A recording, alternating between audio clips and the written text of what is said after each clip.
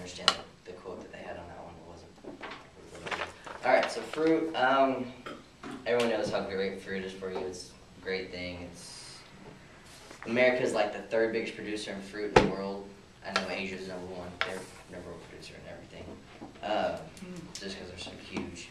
But can't help that.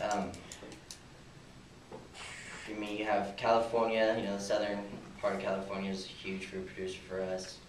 You go to Florida, you're on the other side. So we have two different great productions in this country. You know, we have, what do they say? Florida is your oranges and everything, trees mainly, is in Florida for you. And then you go to California, and that's mainly, you know, they do have their trees and the big, huge, all that stuff. Anyone seen that movie, McFarland, USA? No, it was about the cross-country team that they had nothing in their town besides until this coach came along. Well, all those guys worked in fruit fields for them, and they picked it for all the parents and all that stuff. It's a great movie. Get a chance to watch that. Anyways, and that right there was, you know, the fruit capital, per se, of America.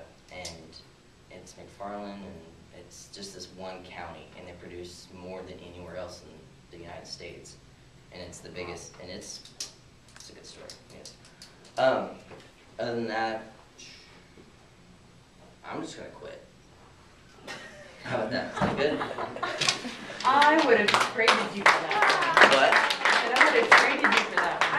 I wish